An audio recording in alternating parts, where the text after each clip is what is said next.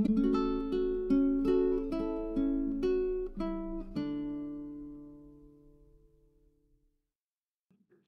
everyone, my name is Nithya, and you're at my Flosstube channel, Daybreak Stitchery. This is a channel all about cross-stitch and one crochet item today. It's December 2023, the end of December 2023. My pronouns are she, her, and I'm coming on to say what I've been working on this month. So if you're new to my channel, welcome. Nice to have you here. And if you're coming back, returning, welcome back. It's nice to check in with you. These monthly check-ins are something I really look forward to. So, I think I'm just going to get right into it. I have pages and pages of notes on what to show you today. I didn't end up, in my last video I was talking about maybe doing a whip parade. I didn't quite get that together, but this might as well be one. I pulled out a lot of old projects, and we'll be talking about plans, and then I touched on a bunch of whips this month, so we'll have lots of good stitching to talk about. So I'm going to have a quick sip of my coffee, and then we're going to get going. I hope everyone's doing okay. December has felt like a really long month, but I'm on break right now, which is nice. Good time to decompress, spend some actual time thinking about plans for 2024, life plans and also stitchy plans, and getting a lot of stitching time, which I'm loving. Okay, so let me show you some finishes. So the first one is by Shaded Stitchery, and it's called Relax, Relate, Release, and it's a quote from the TV show A Different World. And it's a great scene where one of the characters, Whitley Gilbert, is talking to a therapist who's getting increasingly frustrated with her. And this is the advice that she gives her. But so this is on an 18 count Aida.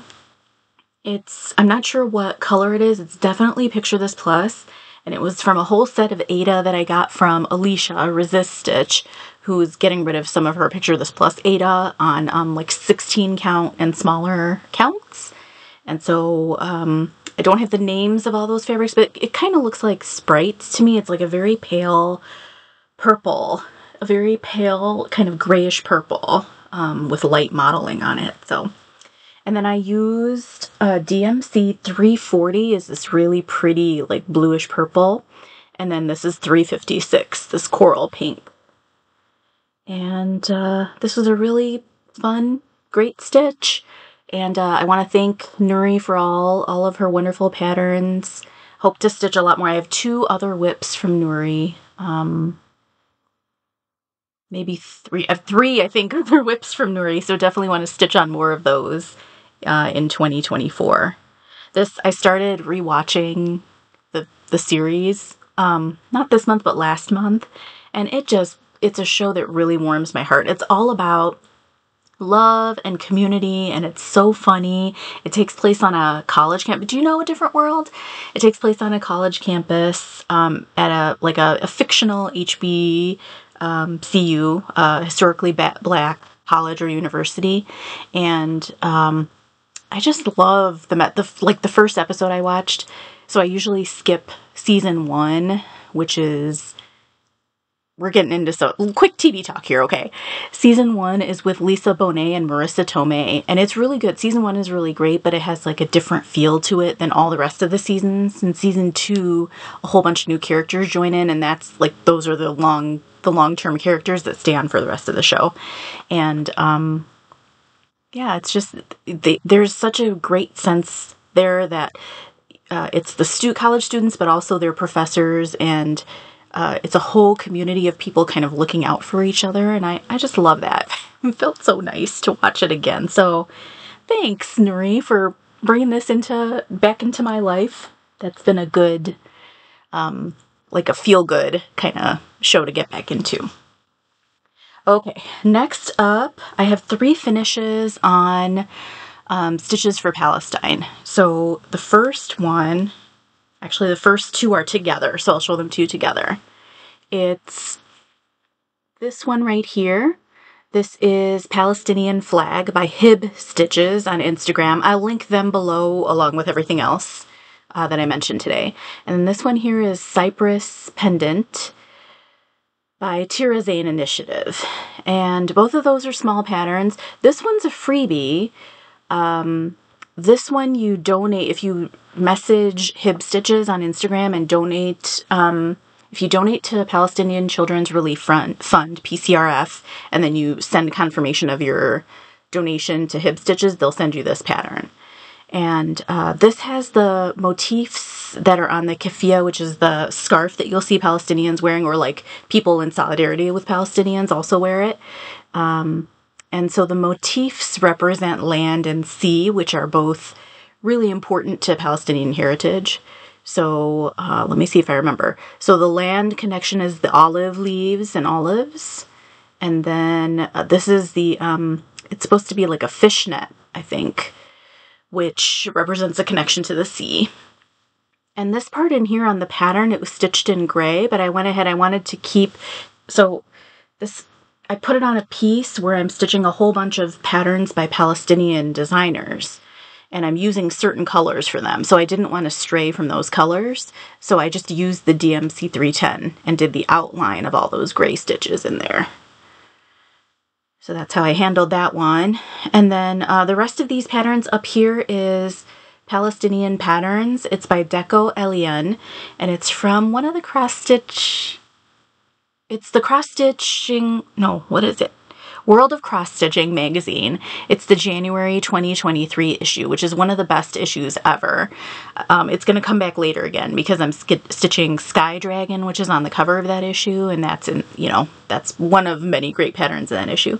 The Palestinian Patterns by DecoElian, and then what am I doing? Oh, over here, I've barely started it, but over here is going to be, it's the top corner of a pattern that will fill in this space, which is a wall hanging pattern by Lina's Thobe. So I'm just filling those in, and then if there are any gaps, like this, all this here is the Palestinian Patterns pattern by DecoElian, but all of this here I'm sort of mashing a whole bunch of different patterns together, so if there are any gaps, like here I think there's going to be a gap, I'll see if there are any patterns from Tirazain.initiative, or I'll just take one of these other motifs and repeat it to fill in the spaces. So this one is kind of a solidarity piece, but also I try to make it an activism piece too. So whenever I pick it up to stitch on it, I donate. My go-to for donations is the PCRF. And you might find other organizations you want to donate to also. This next pattern actually is also a Palestine pattern, and this one you donate to Doctors Without Borders. So that's another worthy cause too. Working really hard to help out the utter chaos and disaster and nightmare that's going on in Palestine right now. I don't know about you all. I hope you all are still, for people who have been, and even if you haven't been, like still writing, still calling, still sharing, still amplifying, like it's the third month, the end of the third month of this nightmare there. And I think it's easy to get discouraged, like not, or even just forget that you're supposed to stay involved. I know I did. Last week I was giving final exams to my students, so it was like the chaos of ending the semester, and I looked up and it had been 3 days since I had contacted my legislators, something that I'd been doing every day. So I'm back on it now. So, you know, if you have a momentary lapse or if you feel discouraged, like it's what I tell my students too. Change is slow. We might not see the impact of things right away, but we have to keep adding our little drop into the bucket, you know? So this one also was a charity pattern for Palestine. And this one's by Crafty Yams, Miriam, who's Crafty Yams on Instagram and Flosstube. They've got a great Flosstube, which I really enjoy watching. And so there's an initiative. I don't know all the details about it. This Miriam or Miriam from Marumi Crafts or Yas, Made with Love, Yasmin. The three of them I know are part of this initiative called Stitchers for Peace, and there are probably more, I just don't know who they are. But this was a pattern kind of coming out of that effort for designers to want to do some fundraising stitching for Palestine. So I know Yaz has a pattern and Miriam has a pattern. And this is a real quick stitch. It's on, I think this is Driftwood by Color and Cotton. It's a very pale gray, and it's charted in just 2 colors, black and red. So it's DMC 310, and I picked a red DMC from Stash. It looks like it might be like 777 maybe. So this is a great pattern too, and this, you can message Miriam if you donate to Doctors Without Borders and then send confirmation of your donation. She'll send you this pattern. So both Miriams have been sharing a lot of really great resources in their stories on Instagram, and I've been sharing stuff too. I don't know how much visibility things like that are getting because Instagram's changing, you know, what they're showing people and micromanaging who's being shown and what voices are being shown. But I think all of us feel the same, that we're just going to keep trying to share voices. Miriam, Crafty Yams Miriam, actually wrote a really beautiful poem this morning and posted. I should have brought it. But anyway, you can check out their Instagram page, and they just wrote a really beautiful poem, kind of a tribute to what's going on right now. So really appreciate, I said it last month and I'll say it again, it's really great to be part of a community where people do feel like they can use their voice to speak up when something so uncomfortable is happening. Like, we're stitching, but we're also trying to do things too, which I think is really important, and I hope we can all keep doing that. Okay, those are my finishes for the month. That takes me to, I didn't write it down, I think I've had 25 or 26 finishes this year. Most of them are small patterns, but that's okay. Hopefully gonna finish some larger patterns next year too. I feel like I made progress on a whole bunch of like medium-sized patterns, so I feel like I'm in good shape to maybe have some larger finishes next year. So we'll see how that works out. Okay, let me just, I have whips to talk about. Let me just sort out a couple things and I'll be right back. Okay. We're going to talk whips. I have 2 things to share real quick related to Palestinian stitching. So first thing is, I mentioned Yaz, Made with Love. She created a really beautiful, it's like the map of Palestine, the outline of the map of Palestine, and then a dove and some olive, like an olive branch maybe. It's a really pretty pattern. You can see people are finishing that pattern. It looks really amazing. And there are 2 people who I saw recently who I think, if you want to see what that pattern looks like finished, they'd be really good people to check out. Also, one of them has a Flosstube, which is really good. But one is Danielle, who is Gently Smiling Jaws on Flosstube.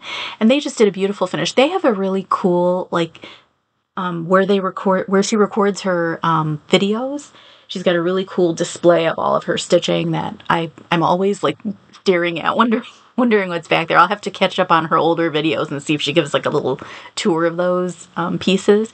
But anyway, she stitched on Yaz's pattern for Peace. It's really pretty. And then Ellis Altyayenica, who is on Instagram. I don't think Ellis has a Flosstube. Correct me if I'm wrong on that, Ellis. But Ellis also did a really beautiful version of Yaz's stitched pattern. And I have a book recommendation too. I think a lot of people are reading this. It's the 100 Years War on Palestine. I'm listening to it on like through Hoopla, which is audiobook, like the audiobook app through my library, and it is fascinating. It's very dense history, so I find that sometimes I have to like back up and re-listen to parts of it.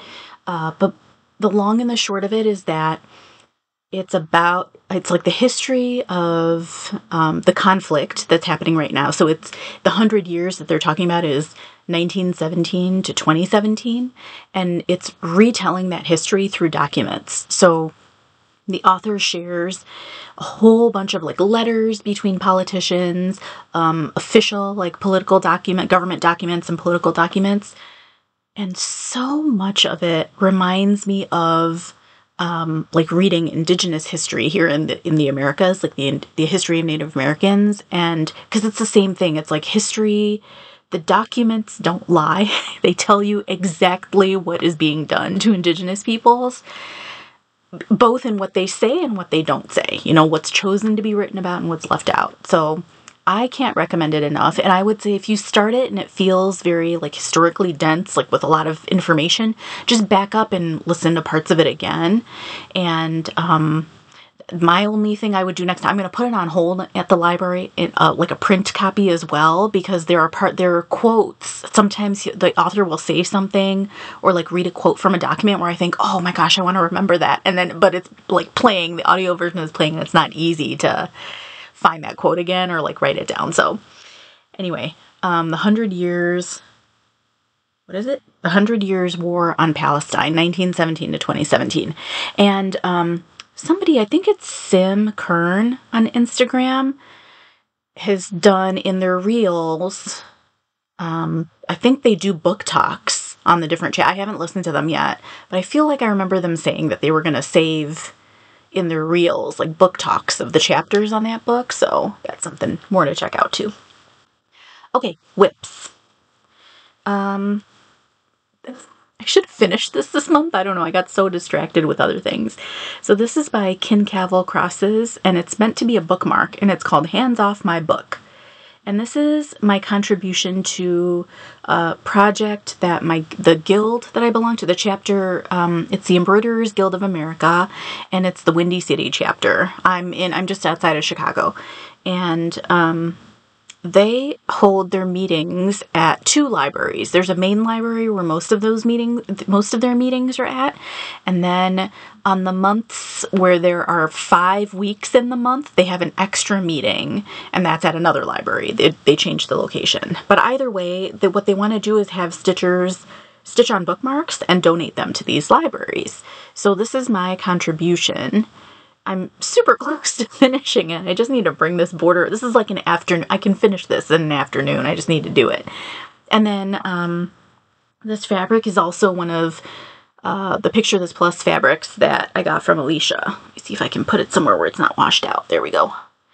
What could this be? It's probably like Heartland or Oaken. It's one of those. It's like a very neutrally toned, dyed fabric. And I'm doing this in DMC 310. So this is a free pattern by Kincavel Crosses. And you could do it in any color because it's monochromatic. Or multicolors, really. You could make it, you know, like a lot. I don't know, for my international friends, I don't know how it is with where you're at. But here in the U.S., there are places where ignorant people are fighting to ban books, especially when it comes to like Black history and queer history. So this could be kind of interesting to like maybe stitch this in rainbow colors. Anyway, so we'll see. I have more fabric. See, it's a kind of a longer piece. I wish I had terrible use of fabric again. If I had moved this up a little bit, then I probably can still squeeze in. I might try to squeeze in one. But anyway, on this side, I could probably fit at least 4 more. I'm going to try to fit 4 more in this. And then that will be my contribution to that project for the guild. I have a cone of DMC 310, so I went through a time where I was just looking for a lot of projects to stitch in DMC 310. So this is a real easy one to do. So anyway, yeah, that's that. Okay, next one is Namárië Tapestry. And this is by Modern Folk Embroidery. It's a tribute to Lord of the Rings.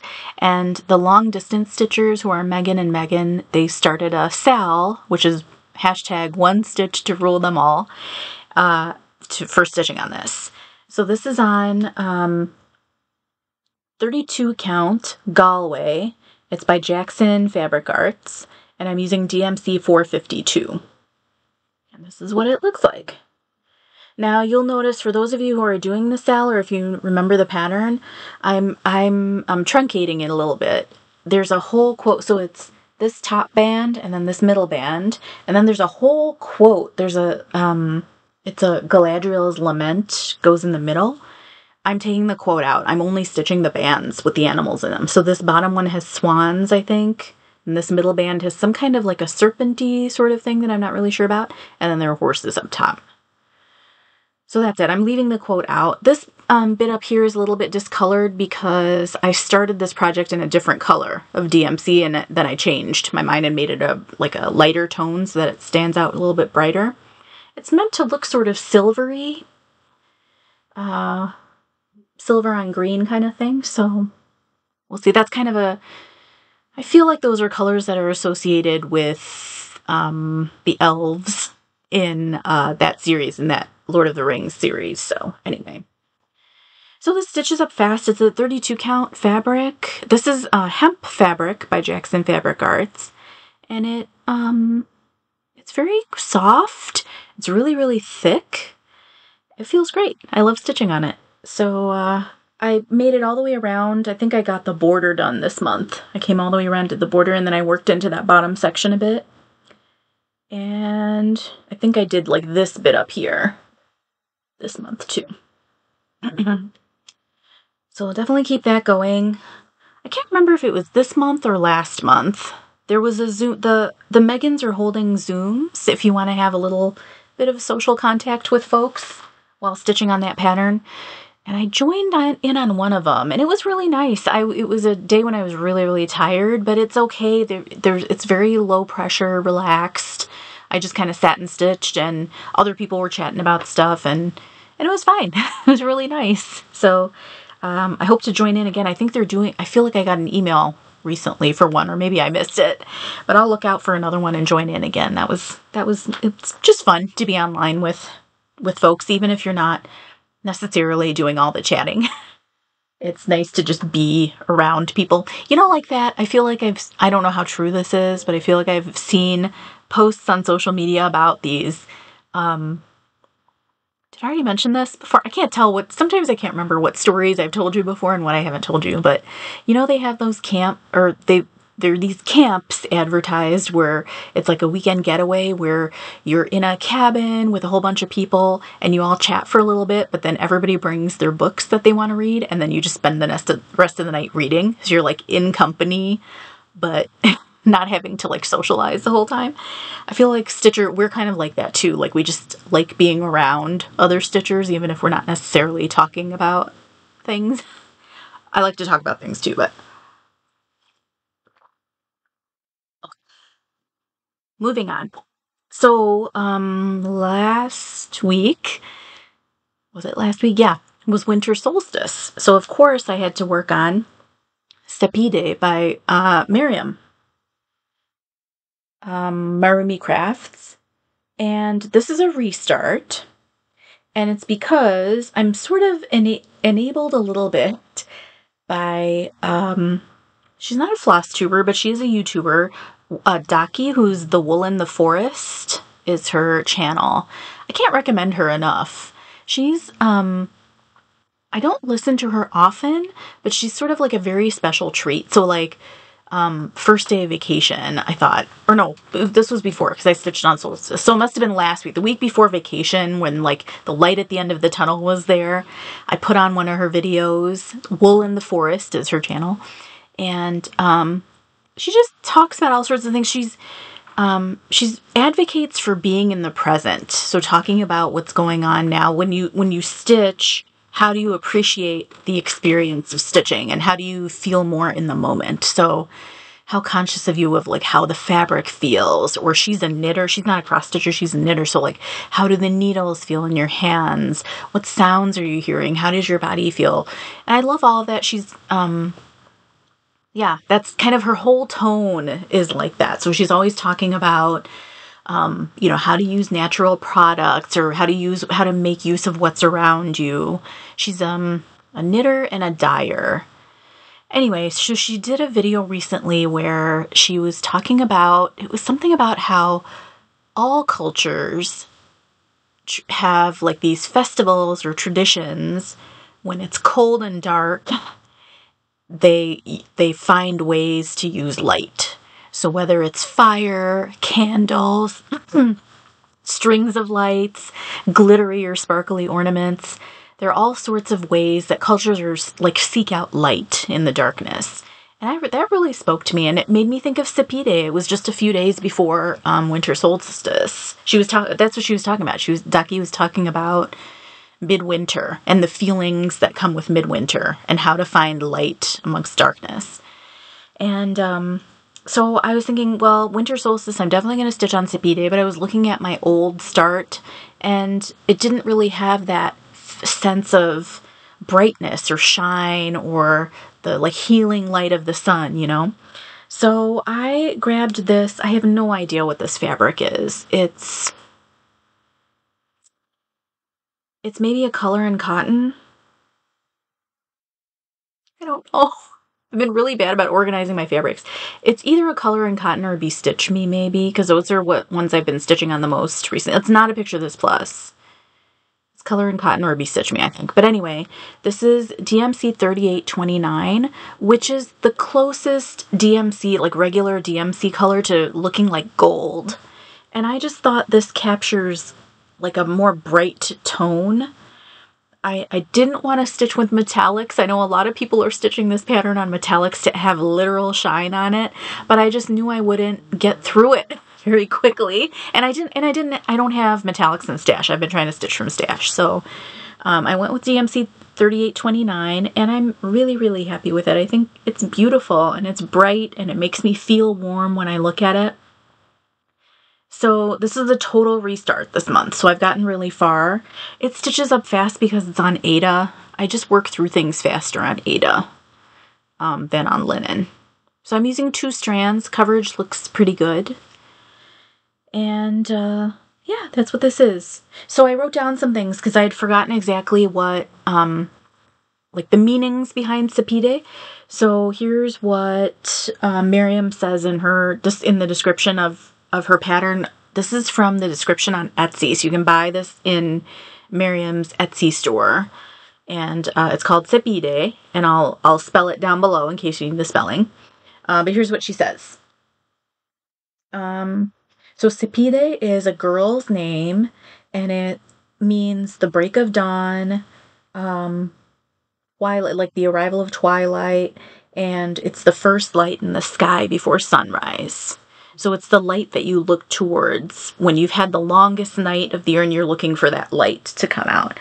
And this is a quote from Miriam's description. No matter how cold and dark the night, the sun will rise again. So I'm real happy with this. And I want to try to keep going. I think I'll make this kind of a winter stitch and see if I can't finish this off. I got so far in just a couple weeks of stitching, so I think I can do a lot more with it. There are little bits of, it's kind of a nice balance, this pattern, between fill-in stitching and outline stitching. So for example, her hair is going to have a couple more sections like this that are just outlined, like the waves in her hair. But then here in her skirt, like these bands here are filled in, like these pomegranates are filled in. So there are bits where it'll take a little bit more stitching, but then there are bits that are really just outlines too. Okay, so that again is Sepideh by Miriam, by Marumi Crafts. And I think, can we just say, you know, I feel like Sarah and Miriam and Julie and I have talked about how we get overwhelmed when Jacob at Modern Folk Embroidery puts out pattern after pattern because we all stitch on his patterns. And Miriam, I feel like you need to be less of a Jacob. Because Miriam has 2 patterns. What are they? Miriam has put out 2 patterns recently, and I know more are coming up, and I can't keep up with them. The tribute to Defiant, that came out recently. And then what's the other? Oh, the band sampler, the Yalda to Nowruz band sampler, which I haven't even thought about colors or fabric for these yet.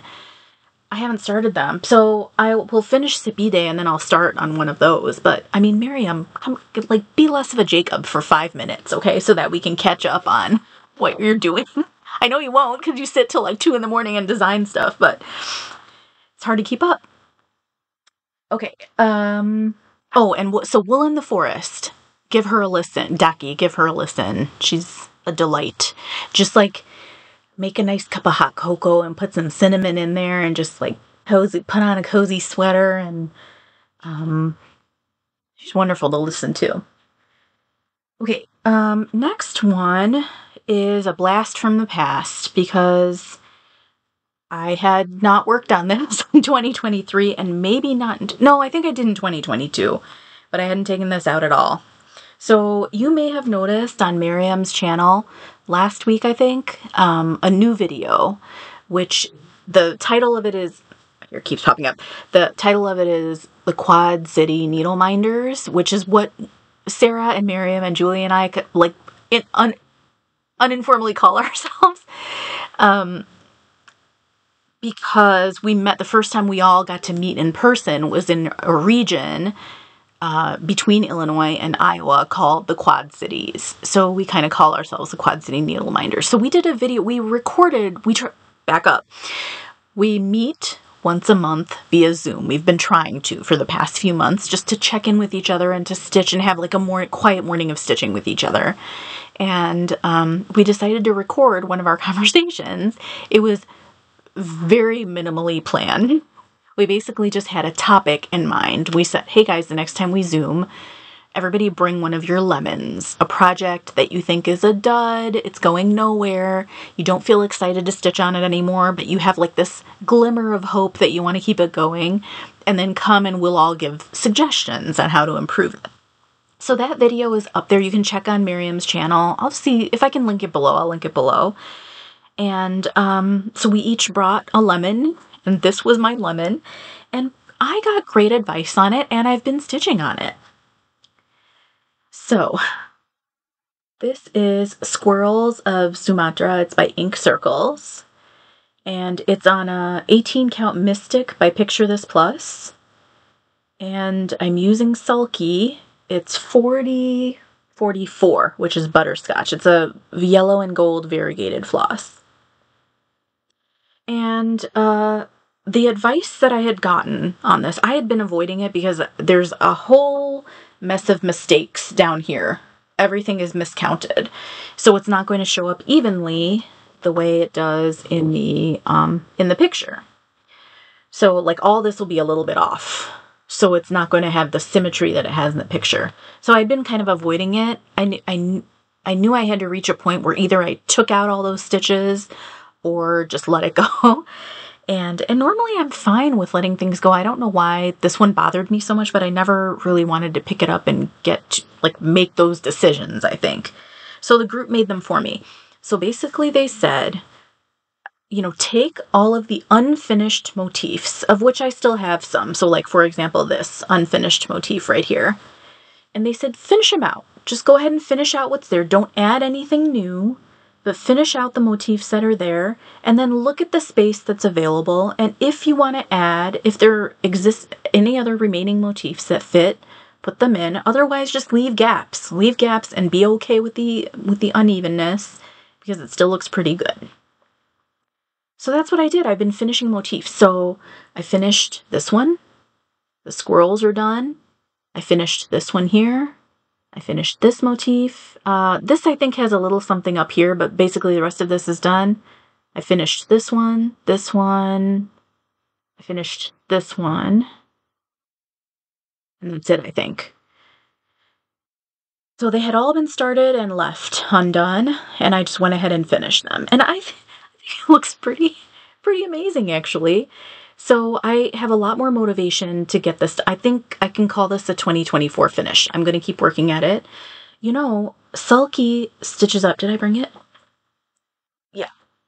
This is the spool of Sulky I'm using. It's, everything is going to be kind of washed out, but it's a gold and yellow. And it's got like a tinge of brown in it. It's gold, yellow, and brown are the colors. It's really pretty. Sulky variegated threads are really easy to stitch in. It's very carefree stitching because you don't really, the color changes are very quick. So you don't have to pay too much attention about, you know, evening out colors and motifs. The color changes are quick. And it adds some kind of interesting texture. Like I'm looking at it now. Look at the squirrel right here. Don't the color changes here kind of fit the natural contours of its body? That's sort of interesting, I think. Anyway, sulky stitches up really fast on 18 count Aida. So, you can just zip through. I stitch much quicker with sulky than I do with DMC. With DMC, I tend to use 2 strands, so I find myself stopping on every single stitch, like evening out, flattening out the threads, which you don't have to do with sulky, so it just works up quicker. So, I will keep going with this. Thank you, Quad City Needle Minders, for your advice. And, yeah, I will make progress on this, and I want to finish this in 2024. When we left our recorded conversation, our video that we recorded together, we all agreed that we would try to record our conversations like that once a quarter. So once every 3 months, you'll see another one, and then we'll take turns hosting it. So next time, I'm happy to do it. We haven't talked about who's going to do it, but I'm happy to do that. And we'll try to give an update on our lemons at that time, and then choose a different topic to discuss for that one too. So I think that's kind of what we're leaning towards, is each of those quarterly videos will each bring a project to talk about on a theme, and then just kind of give each other feedback on it. So, I think in that video we left out, we put the question out to you, like, do you have a project like that? I think we all have projects like that where we just dread going to them and we have to make the decision about how to proceed, or how, do you just let it go? So anyway, that was good chat, I think, and I'm looking forward to future chats with that group too. Okay, let me pause here. I have a few more whips to show you, and then we're kind of getting into new starts here. So let me get a couple things sorted out. I'll be right back. Okay, so I started all sorts this month. I think it's like the frenzy. It's the usual. I have a frenzy at the end of the year. If I'm going to not buy anything or not start anything in 2024, which is not real, I am going to start a lot of things in 2024, then maybe you have this like mad rush to, Julie calls it start-itis. She'll message the group and be like, I have a case of start-itis. What should I start? So that definitely hit me this month too. Okay, first piece I'll show you is, this is a sal. It's the Bake Me a Quaker sal, and it's on this 1 Dozen Quakers by Rosewood Manor. And, there we go. And this is with EJ, Sunshine Stitchers, and a whole bunch of people are joining in on this. And the idea is that it's called 1 Dozen Quakers, but really it's 1 Dozen Quakers and then some, like a baker's dozen. So we're calling it Bake Me a Quaker sal. And it's really interesting to see the color combinations that everyone is using. I'll show you what I'm doing. So I'm stitching mine on a tote bag.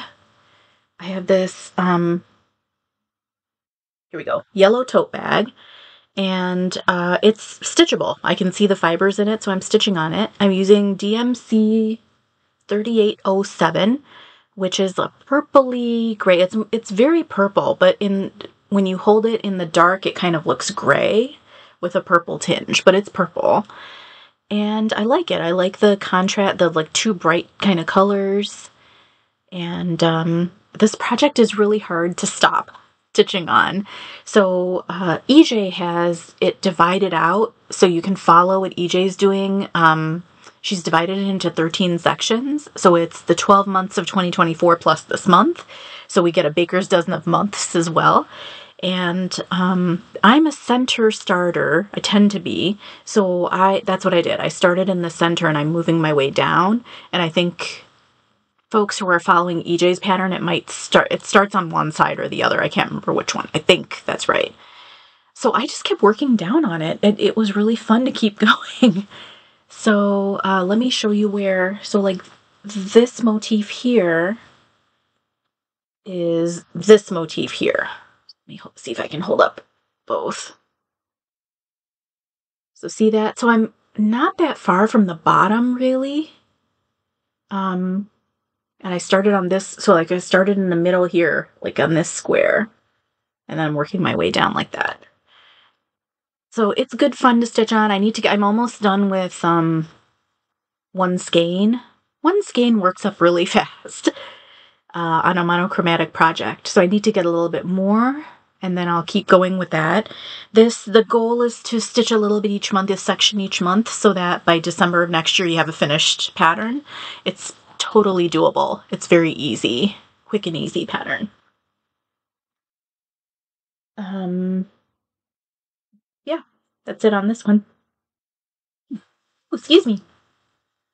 I got a few more of those tote bags, so I have other plans to stitch on things. They're all really bright colors. Like there's a bright pink one, a green one. I got them at Michael's. They're like when you're checking out, are bins of different things, so they were just folded up and had a tag on them and had different colors there. So that's that. Okay, next new start was an impulse start, totally enabled by Julie. Julie is stitching on this as well. Julie does some really beautiful tiny stitching and has some nice color combination picks. So definitely check out what Julie's doing with hers. Julie probably do a Flosstube soon, I hope, with an update. This is the Weaver's band sampler, and it's the birds version. So this is by Magical. It's a blog, Magical 525. I think everyone has seen the Weaver's sampler, but including me, but I had never seen the birds version, and that's what Julie got that on my radar. And so I spent a lot of time this month stitching on this. So this is on, there we go, that's a truer color. It's a 20 count mango by Color and Cotton, and it's using Sulky, let me tell you, 1096. Sulky 1096, which is dark turquoise. Let me hold it up again and show you. There we go. And I am changing this as well a little bit. There are 4 bands in the sampler. I'm stitching only 3. I picked 3 of my favorites. One band has peacocks on it, and I'm not always driven to stitch on peacocks. I know they're a favorite motif for a lot of people. They're really beautiful, and the color combos are beautiful, but I'm just never motivated to do that. I think it's like all the stitching that goes with the feathers, maybe. But anyway, I liked these other bands. And so that's what I'll be stitching on, those 3.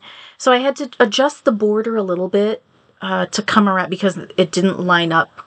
You know, you have one fewer band, so you have to realign the border a little bit, but it's no biggie. It's a really easy, I don't know if you see that border. It's a very easy border to stitch. It's basically these motifs right here repeated. So it makes it easy. So once again, Sulky, it just stitches up really fast. So I was able to work through this pretty quick. This one too, I want to see if I can finish in 2024. I think it's possible. So yeah, Weaver's Birds, and it's again, who did I say? Magical 525 is the blog. I'll put a link to it below. They have 2 free, this is a freebie. They have 2 free band samplers, and I think like the one I had known about, I can't remember who stitched on it and finished it though. There's a Weaver's Tapestry free band sampler that's like 4-legged creatures, so like deer and goats, I want to say. There are dragons in that one. And then there's this birds version too.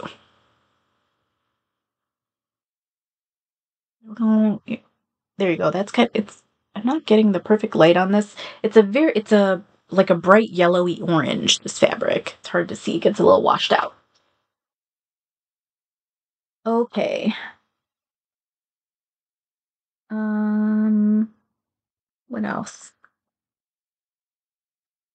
Well, I have this next project. So I started a project, but I don't think I'm going to show it yet, but I'll tell you about it. I don't know if I'll ever show it, but I'll tell you about it. Okay, so couple interesting things this month, just little side stories. So one is that I was talking with a student of mine. We talk travel all the time. I'm a French teacher. I'm a foreign language teacher, so we talk travel all the time. And I've traveled a lot. I've had the opportunity to go to a lot of different places in the world. And in my classroom, I have a lot of stuff, like pictures of everything, like pictures of places to travel all over. But on one wall, I have pictures of me from all the different countries I've been to. And then on the other side of the same display is pictures of students and countries where they've been to. And it's a really good conversation starter. I have it kind of right by it's between like my desk and the door. So kids are always looking at it and asking questions about travel, and I love it. And one of my students the other day saw me. There's a picture of me from when we went to St. Petersburg. And so his family is Russian, and wonderful, fantastic kid. And he said, "Oh, you've been to St. Petersburg. What was it like?" And we talked about it for a little bit and things I remembered about it. And I said, "Do you think you'll get a chance to go, or how's that situation?" He's like, "Oh no, I won't be going because the minute I show up, I'll get conscripted into the military." Which is just devastating to think about, that there are like wonderful young people like him who are forced to do these things in these like authoritarian governments, I thought about that a lot, and how like heartbreaking it must be to have that kind of relationship where you're culturally connected to a place, but also despise everything that the government is doing and fear it too. It's scary. And not too long after that, I think it was maybe a week or so after that conversation, I caught myself watching Cross Stitch the Globe, which is Stephanie on Flosstube. I think she also records with her sister Allison. It's a great Flosstube channel. I can't believe I haven't been watching it all this time. I'm sure it's been recommended, and I'm way behind on all Flosstubes. But she's a really fascinating person. She also has traveled a lot, and is a photographer, and I think now she's setting up an Etsy shop where she's turning her photographs into cross-stitch patterns, like full coverage cross-stitch patterns. And she talked about Russia a little bit because she stitches on owl forest patterns. And she had talked a little bit about how, the concept of like not judging the people based on the actions of their government, that whole conversation. And I don't know, I've just been thinking a lot. That sent me down a rabbit hole, by the way, because it's been a long time since I've stitched for Ukraine. That's a conflict that's been going on. And it's also been a long time since I've been reading about what is it like to be a peace activist, a Russian peace activist, when you have a government that's like squashing every effort at peace, right? And so I read a lot. I'll link an article below. It's like an interview below that I found really fascinating and very insightful. It's by, hang on, the Peace Pledge Union. They're an organization out of the UK, and they did an interview with a young Russian activist. And it's very informative, and it looks at how is it that a government squashes efforts at like protesting, speaking up, and things like that, because it's very scary right now if you're a peace activist in Russia. And then it reminded me a lot, reading what this young activist had to say about how they mandate the types of information that's shared in schools. They cut off access to information, so like journalists, media on social media.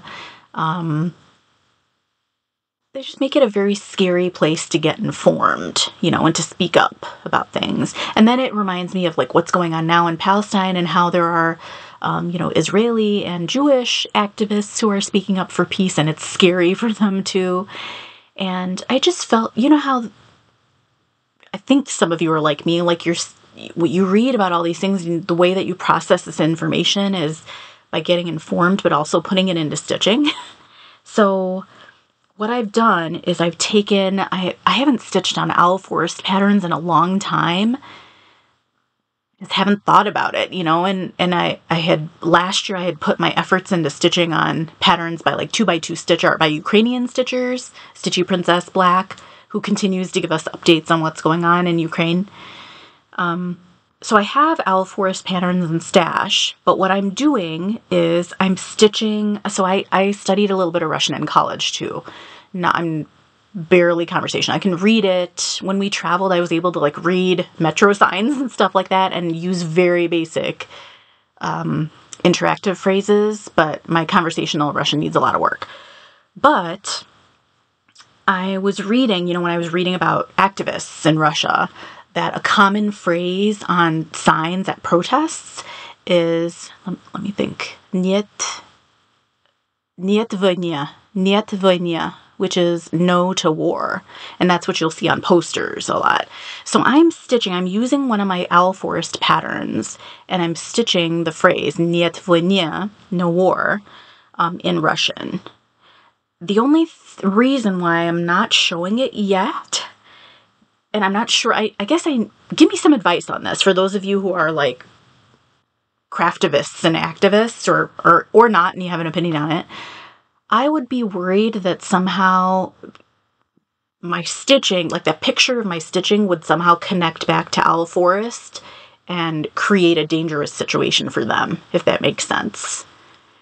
Because I think they don't make any political statements through their stitching, but it might be because they're terrified to. I don't know. Or not. Maybe they support what's going on.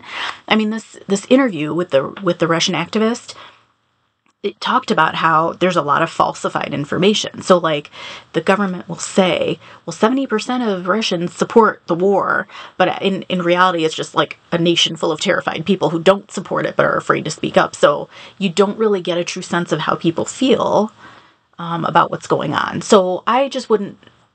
That's where my mindset. I think and overthink about a lot of things, but that's where my mindset is. I would hate to have some kind of crackdown on them, somehow linking back to, anti-war efforts through their patterns, or you know what I mean. So anyway, if you would like to see it, what I'm working on, let me know. Just message me on Instagram. I'll put my Instagram below, and I can send you a picture, like from my stitchy friends. I know you'll want to see it, but I don't think I'll show it.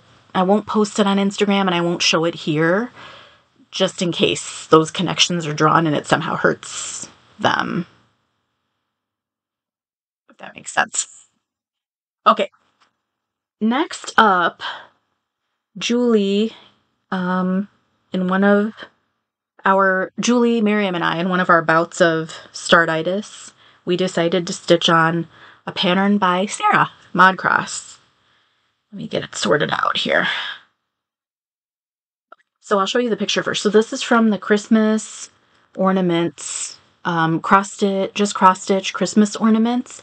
Sarah did this little friend, this little Rudolph, dressed as a pilot. And so we're all stitching on that now. I mean, I think Julie and Miriam finished theirs. I, of course, made it overcomplicated for myself, but I like how it's turning out.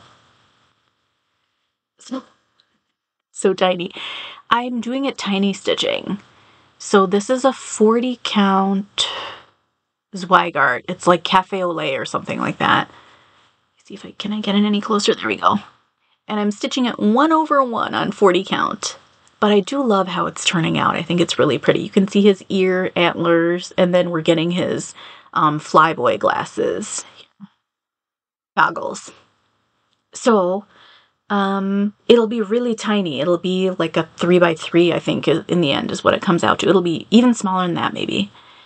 And I'm using the leftover 100.3 Overaswa silks that I had from finishing Where Flowers Bloom. I don't know if you remember that project.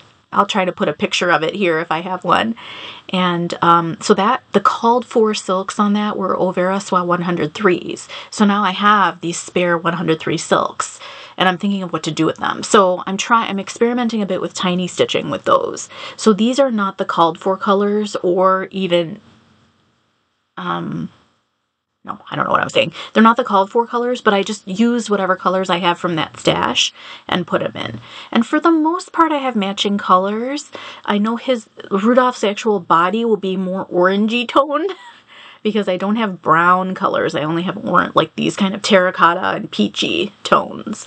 But I think it'll be fine. It'll still look like him. This stitching the goggles has been a bit of a challenge.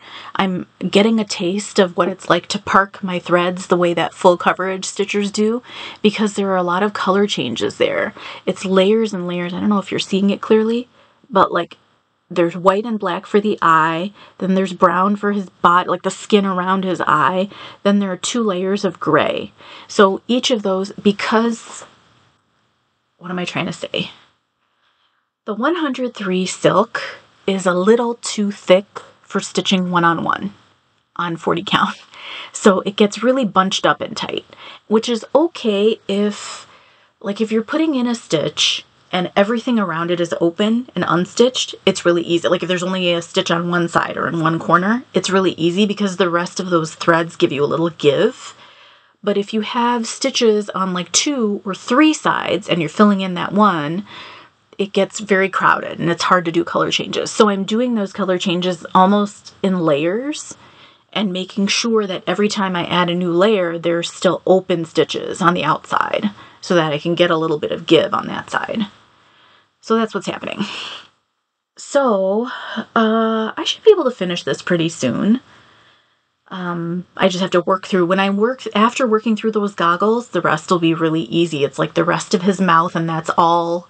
It'll just be like rows and rows of the same color. And then he has a scarf I think he's wearing on the bottom. Let's look at the picture. Yeah. See, like most of this will be the same color. There's a little bit of outline in a different color. I have to bring his helmet's flaps down, and then this scarf.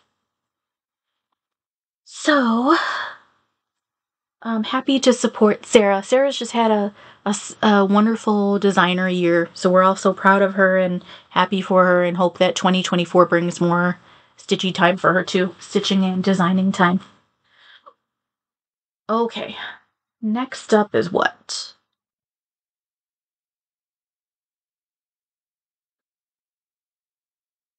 Oh. Well, I put in some test stitches of the new Modern Folk Embroidery 2024 style. And I had very quickly picked out a fabric and floss for it, and I tried stitching it with one strand, didn't like it, so I tried 2 strands, and it's working great. So this is all I have of it so far. But this is my test. I wanted to make sure I would be happy with it, and I'm loving it. Look at it. So this fabric is Stitch Me. It's a 20 count Aida, and it's called Hot Cocoa, and it's one of my favorite neutrals. It's actually the same fabric that I'm using for the Palestinian piece too.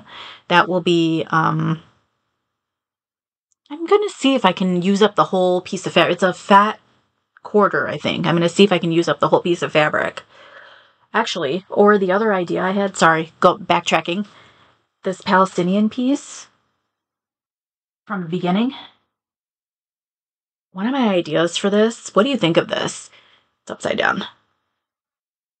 So this right here is the bottom of the DecoElian pattern. And so the Lina's Thobe pattern, I wasn't going to stitch the whole pattern. I was just going to stitch it so that it evens out, whatever fills in this part to even out with the bottom. And then I want to see if I can get someone, looking for volunteers, if anyone's interested. I wanted to see if I can get someone to turn this into a project bag and then give it to like DecoElian or Lina's Thobe, any of the Palestinian stitchers, to use as like a giveaway item for when they do their cultural stitching circles. So I'm pretty sure there are a number of Palestinian stitchers who gather together and hold these like cultural circles for people of Palestinian origin who want to reconnect with their culture through stitching. And it kind of it made me think that, I have a lot of students and colleagues who are Palestinian. And one colleague told me once, we were talking about tatrees, and this colleague told me once, oh yeah, my family doesn't have any of their tatrees anymore because it was all a lot of their belongings were lost in a house fire back in Palestine. And it just made me think, with like all the destruction that's going on right now too, like how many family heirlooms are lost maybe. And those like small pieces of, those small treasures that you have from your family, those handmade items that we can very easily pass on from one family member to the other and not think about it, how much of that is lost. So that's an idea for that pattern. Why did I bring it up? Oh, because it's on Hot Cocoa. It's on Hot Cocoa by Stitch Me. And so is my 2024 sal. So I think it's great. I'll keep up with this. Yeah, I think I'm going to keep up with it. It's, what is it? Silks for You PR065. And I think I'm going to stitch on this New Year's Eve. This will be my New Year's Eve stitch going into New Year's Day also. Gets kind of, there we go. That's a truer color, I think. It's got, see how it's got like a little bit of almost grayish modeling? Got a layer of that kind of taupey grayish modeling into like a light wash, almost like a coffee dye look to it. This needle minder is from Abby Top Knot Stitcher. There are a couple squirrels in this pattern. I think that's what, I can't remember now, but you're going to know. There's someone who has finished this pattern, right? The 2024 sal, they've already finished it, and they posted on Instagram. And I was following the hashtag. It's hashtag MFE 2024 sal. And I was looking at just everybody's color combos and everything. And this person who had finished it, I think they're the one who said, somebody said, I saw the squirrels in the pattern and I had to run and start it right away. So, makes me think of squirrels. So, I was watching the latest Flosstube from Jerica, who is a fellow early bird stitcher. She's Daybreak Stitcher, Daybreak_Stitcher on Instagram and on Flosstube. She's got a great Flosstube. She's like a very, whatever the stitchy version of prolific is, that's what she is. She stitches all the time. She's producing like finished products all the time. She's a quick stitcher. And she mentioned a couple cool ideas for, I guess we're kind of moving into plans here. For 2024, she wants to start the Fruits of Plenty sal. And so I told her, oh, well, let me know when you stitch on it and I'll try to work on my 2024 sal, which then I just took out here to show you. It's been a little while since you've seen it. So here's mine. Here's what I have so far. So I'm not that far into it yet, but I love it. It's a Cosmo purple. I want to say it's 2030, but double check that. It's a dark, like a deep, muted kind of pruny purple, and I love it. And it's on, this is Heather by Fiber on a Whim, I think. And, yeah, so I may do more of this. If Jerica's stitching on it, I may join her. She's got a beautiful color combo on her. It's like this warm kind of terracotta clay fabric. I think it's an XJU design. And then she's chosen this like silvery gray floss to put on it. It'll be very pretty, pattern. So I'll get these MFE sals. Maybe I'll even finish one of these this year. Wouldn't that be exciting? I'd like to try even the new one. I think because it's a 10-parter, it's not a 12-monther. It's got 10 parts to it. It might actually be doable to even get like half of it in a year. Okay, we're fully going into plans here. So the plan is to keep going with the existing sals, which just started. So the Bake Me a Quaker sal, the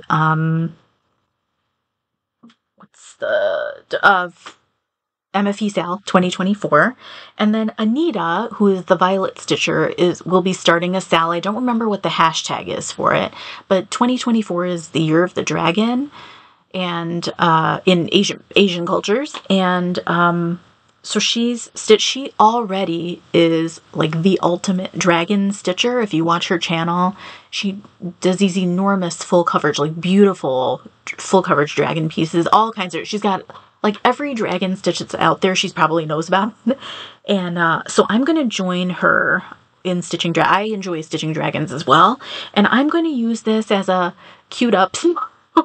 I'm going to make myself, before I stitch on any new dragons, I want to stitch on 3 of my existing dragons. Okay, so one of them is, I think it goes this way, Sky Dragon, which is by Anne Stokes. And this is in that same January 2023 World of Cross Stitching magazine. And this is on Stitch Me, but I don't remember what the fabric is called, but I'll look it up. It's in my records somewhere. And this is kind of like, Sarah's marigold pattern, and she's got a pansy pattern as well. They're sort of like mini full coverage pieces. So there's one big motif, and that motif is full coverage. That's what Sky Dragon is like. So there's one dragon motif, and that motif is filled in all the way. The dragon is full coverage stitching, but it's not like you're stitching you're not stitching any backgrounds or anything like that. So I feel like these are manageable full coverage pieces. And so I want to finish this. This is one of the pieces I want to finish before I can tackle any new dragons.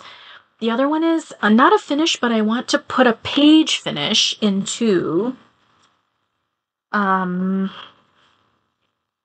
Mermaid's Folly. And I'm doing a short version of this. Let me think of which one I'm doing. I'm doing Mermaid and Dragon, I think. And I'm not seeing it on here.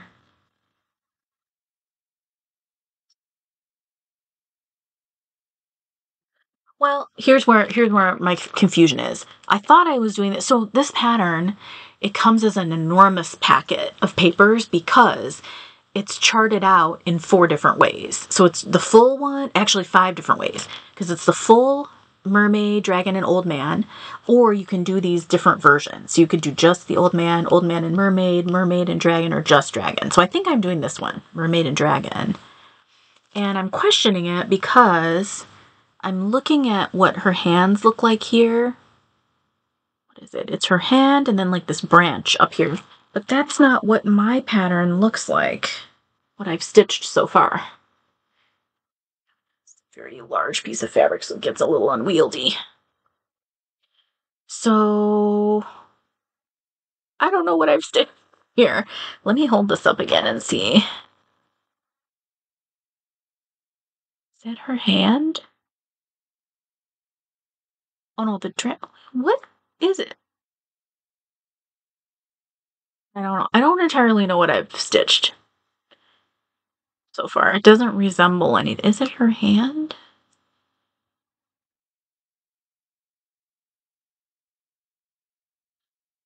Well, that'll be a mystery when I go back to that one. I don't know what I've started on this, but I think that's what I'm doing. I think I'm doing the mermaid and dragon part of it. This is fabric by Jessie at Mislaid Pages. It's called Bayou.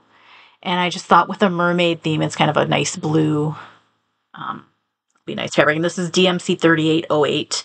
I have like a half cone of that, so I'll use that. So anyway, back to it. I want to get a page finish done on this. That's another part of my queued up sell. I have to finish Sky Dragon, a page finish on this, and then I don't have it with me. I couldn't find it, but I'll put a picture up. The Linens and Threads, which is now Fox and Rabbit, one of the free sales, maybe from 2017 or 2018, is a medieval band sampler, and one of the bands in it is dragons, and I've started that one. And my plan was, again, not to stitch all the bands, but just to stitch the dragon one, and then maybe there are a couple of thinner bands that have like flowers, I think. Maybe do a couple of those. So all 3 of these, I have to finish those goals first before I can start on any other dragons. But would you like to see what dragons I have lined up? Should we talk about that? This is a little bit, it's not quite kitted up parade, but I can show you some ideas for patterns. Okay, so one is Water Dragon. This is by Ingleside Imaginarium, and I've never stitched on a pattern of theirs before, but I'm pretty excited. Look at all the colors in there. I feel like this could be very doable. This is again like a mini full coverage, right? But you can kind of see it doesn't look like there are too many color changes, like in the wings here and in the tail. So this could be very achievable. I've already picked out a fabric for it. Steve helped me pick out a fabric this summer.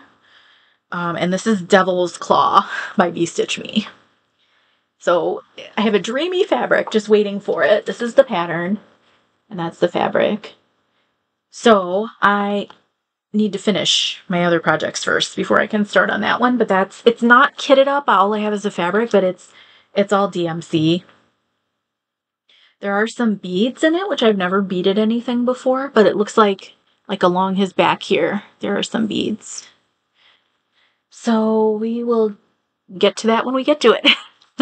And then I have a couple more ideas for dragon stitching for when I finish everything else. I have 2 of these. These are by Firewing Designs. And so this one is Warrior and Paladin.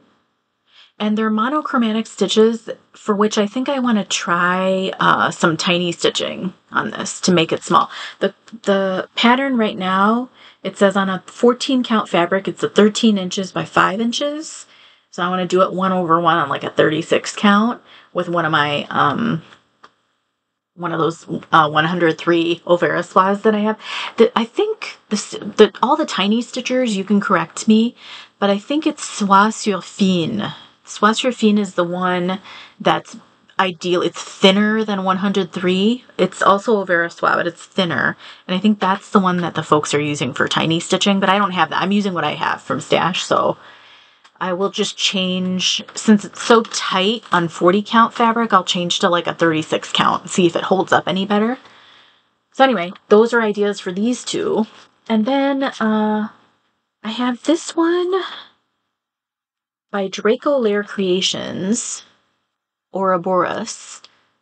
And it's a dragon as well. It's kind of, isn't it? It's unusual looking, right? So I thought it could be kind of interesting on maybe like a contrasting color fabric. To think about that. This was a pattern that I got from Abby Bellastitch. She's been destashing items. So when I saw the dragon, I thought, well, let me just hang on to this, and it's so unusual.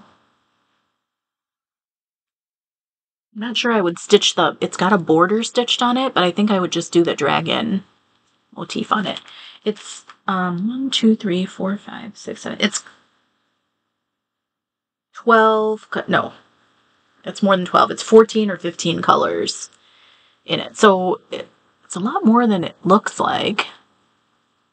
Anyway, something to think about. And then I'll show you, I'll have to put in pictures for the rest of these, but I have other plans for dragon stitches too.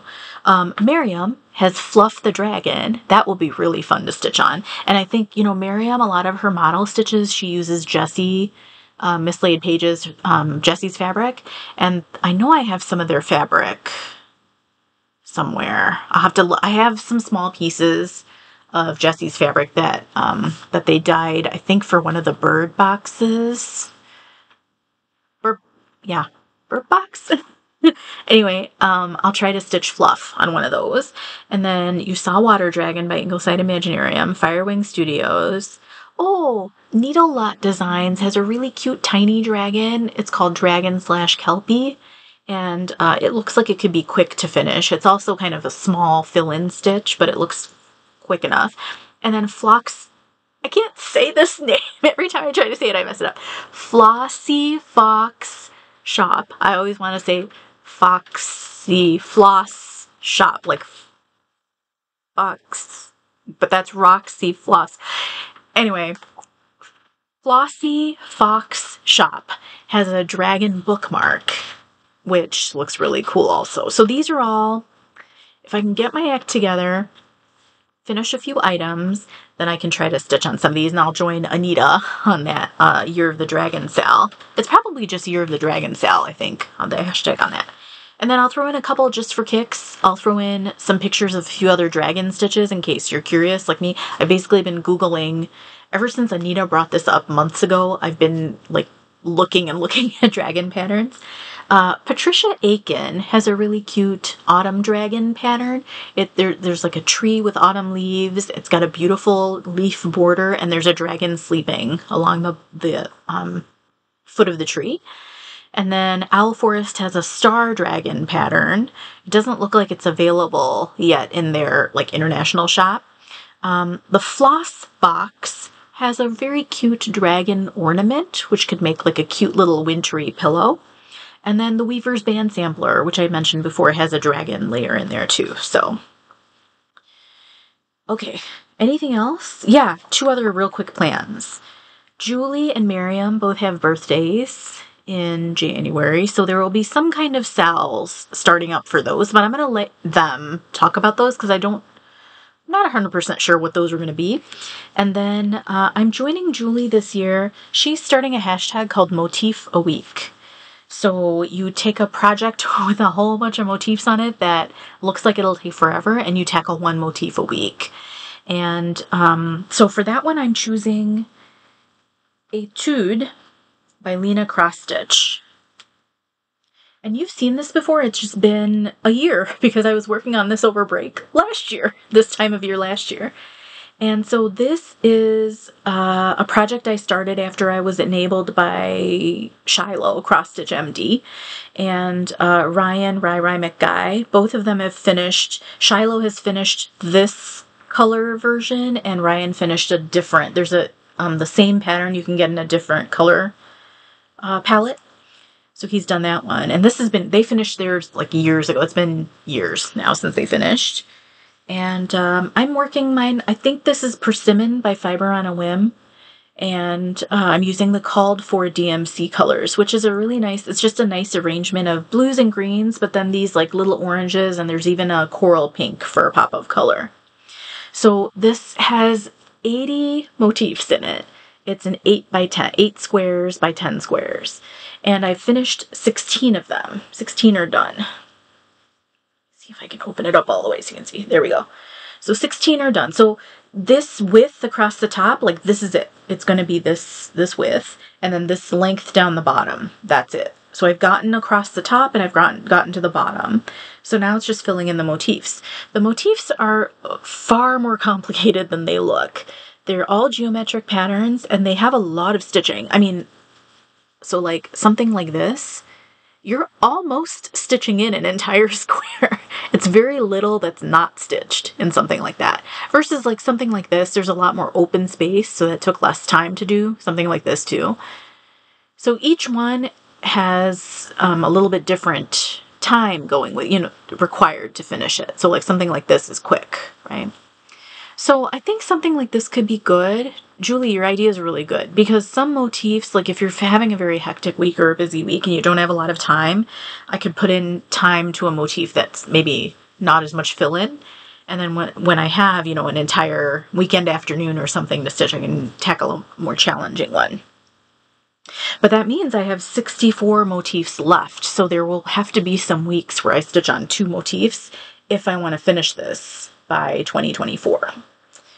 So we will see how it goes on that one. But I like the idea. Julie is stitching this on using that hashtag with And a Forest Grew by Rosewood Manor. Is it by Rosewood Manor? Yeah. And I think that's a great idea too. It's a pattern that has a whole bunch of different sized trees all over it. So it's a good idea, Julie. I'm going to join you. I'm missing something big. Oh, Stitch for Pride 2024. I'm all in on that one. I got the fabric and the flosses. They're both arriving soon. And yeah, I'm excited about it. So I will definitely join in on that. I signed up for both. I signed up for the learning piece and the stitching piece. I accidentally signed up when I saw Dee's post in a story saying that the sal was ready in their shop, and I didn't even listen to the rest of the post. I just paused it and like ran to the I think it's on Dee's Ko-Fi, and I quick added something to the cart and I checked out, and then it was only afterwards when I saw the PDF that came with it that it was the learning only, because they're offering 2 options for the 2024 Stitch for Pride. If you don't want to stitch, if you just want to do the learning and the action part, you can get a learning only version. And so that's what I had gotten. So I thought, oh no, what did I do? So then I went back in, and I just considered that kind of a donation to so much that Dee's been doing, you know, educating and pulling resources for us and everything. And then I went ahead and bought the stitching version. And then I used, when you buy the stitching version of the sal, the PDF that you get from that has links to how to buy the fabric, the called for fabric and flosses, which the fabric is from Jessie, Mislaid Pages, and then the flosses are from Jasmine, Knitting Nurse Jasmine. So I'm excited because it's an art-themed sal. I can't wait, actually. I really love, I'm lucky I live in a large metropolitan area, and we have access to really great art museums. So I feel like, and my teachers, my high school teachers, gave me a really good introduction to the arts, and it's been a part of my life. I really enjoy learning about artists and hearing what they have to say. So I think this will be great. So I'm really excited about it. I still need to do my final prompt for this year's 2023 SAL. So I'll do that. That'll probably be my last. I haven't been posting much on Instagram because I find it personally, this is just me, okay? I find it jarring to be reading. Right now I'm reading a lot about Palestine, and my focus on social media is on Palestine, but also like decolonization, human rights in general. Like that tends to be what I'm seeing right now. So I find it personally really jarring when, someone, like I see a post of like someone's cake or something, something that's different. I know it shouldn't be, but it just is to me right now. That's where my head is at right now, and that's how I'm using social media. So I think the 2023 SAL post, I'll make a post for whatever I stitch on and learn from that, and I think that will be a good way to finish the year. It just personally feels like my Instagram Stitchy page has been dedicated to more craftivism kind of stuff recently, and that's where it'll be for right now. That's where it'll at. That may change at some point when it feels right. When it feels right, I'll post more, and I'm terrible at posting in general anyway. So anyway, we'll finish with one last thing I'll show you, which is a crochet project I started. I forgot about this. I was going to wrap it up just now. I forgot about this. I'm stitching a baby blanket for a colleague who's due in April, so I have a little bit of time. But it's a basic granny square stitch. Here, let me double it up. It's a basic granny square stitch, and then you,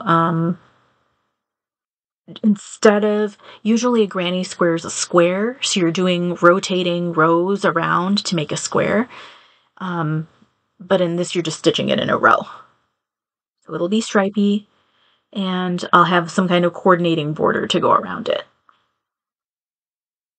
So I need to put some work into that. This is using Sirdar cotton.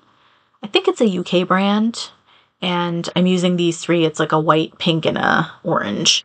This is all from Stash. I needed to do something with these anyway, so I thought they'd be perfect for baby blanket colors. So okay, that's really it. Thanks for tuning in. Thank you so much for tuning in and wanting to hear about what I have to say, my stitchy ramblings, and my things I forget to mention, and my messy hair that's been driving me crazy today, and my very low quality tech setup. And I really, really appreciate your being here and wanting to talk about things and wanting to hear and wanting to keep conversations going and wanting to talk about hard stuff and wanting to talk about fun stuff. I hope that you're doing okay. And if not, I hope that you're on the path to being okay. And I hope you're able to find some stitchy time for yourself. And I hope that 2024 has lots of wonderful things ahead for you too. And that's it. Thanks for watching, and I'll catch up with you in a month. Happy stitching.